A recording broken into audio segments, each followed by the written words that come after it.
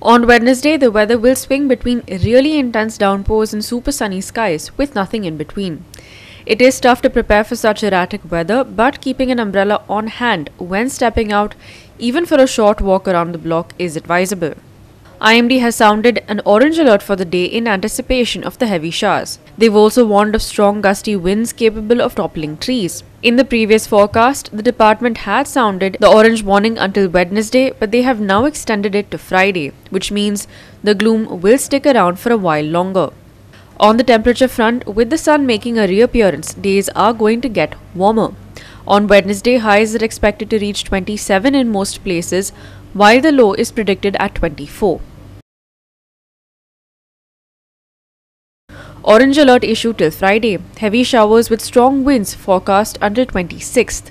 Maximum and minimum temperatures on Wednesday 27 degrees Celsius and 24 degrees Celsius respectively. Boat owners to avoid heading out to sea till 24th. Bureau Report, GOA365 with inputs from IMD.